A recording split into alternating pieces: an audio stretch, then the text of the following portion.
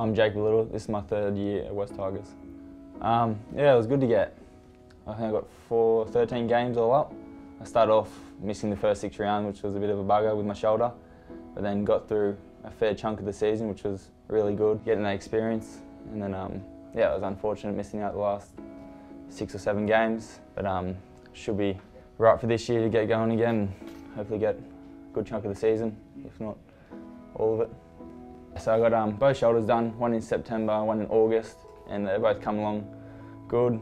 One's a little bit behind and just working on that with the strength and stuff and getting that stable so I can start contact. Yeah, I felt like I was handling all the first grade games week in, week out, which was tough. It's always hard on your body, but body stood up for most of it until the shoulder went, so I was really happy with that. I think it's a bit of a healthy change for the club. All these new blokes bringing in new experiences and building the culture. People like Russell Packer, like Benji Marshall coming back, all these different blokes who've lived the life through NRL and bringing all their knowledge and experience back to the club is always good for it. You see those boys competing against each other, you want to work hard for them and help them out and give them good service, and yeah, it really rubs off.